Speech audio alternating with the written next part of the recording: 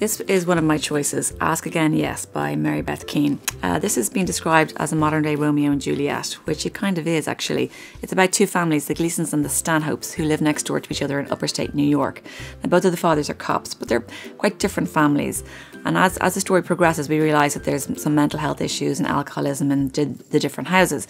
But the two children, Kate and Peter, were best friends, and as they enter their young teenage years, they begin to fall in love. And then one night, this terrible tragedy happens that rips the family apart. We follow them over the next 40 years, and this book really is about love and grief and regret and passion and tragedy, and you're really rooting for both families even though they're very different. And what happens is that Kate and Peter's lives become intertwined later on, and you really are rooting for them to get together. I won't tell you what happens because I don't want to spoil the ending, but let's just say it's complicated. But it is a modern day Romeo and Juliet, and it's a beautiful story that really stayed with me.